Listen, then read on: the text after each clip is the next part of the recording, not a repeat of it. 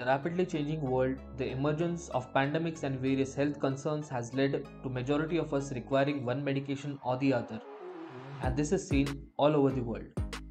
These medications are prepared by laborious research and development by the scientists in the pharmaceutical sector, and after which it reaches to our table, which helps us in managing our health conditions at large.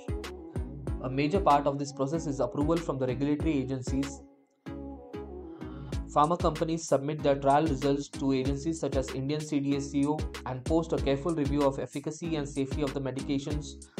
The regulatory agencies grant marketing approval. Indian pharmaceutical sector supplies over 50% of the global demand for various vaccines, 40% of the generic vaccine and medication demand to the US, and 25% of the all medicines supplied to the UK. The domestic pharmaceutical industry in India includes a network of 3,000 drug companies and almost 10,500 manufacturing units across India. In 2019, there was a major overhaul to the Indian regulatory rules called as ndct rules of 2019.